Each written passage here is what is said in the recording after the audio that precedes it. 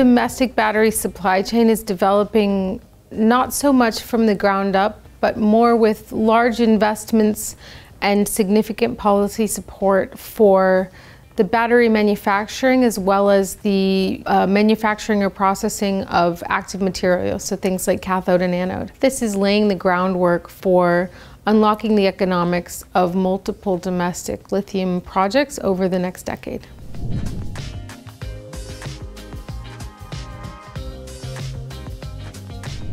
I wouldn't say the biggest projects, but I would take a look at the different types of lithium-hosted geologies that are currently under exploration in the United States. So in Nevada and in Utah, you've got some very interesting sediment-hosted brine projects. You've also got a lot of clays and claystone sediment type projects.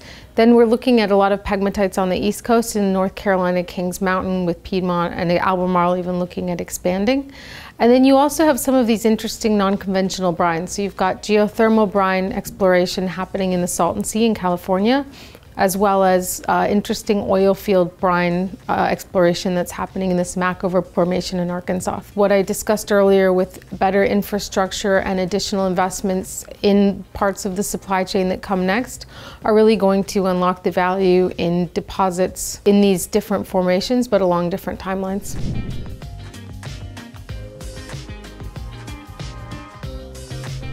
So Luna Lithium is developing an exploration project on the Columbus Salt Marsh, which is located in central Nevada.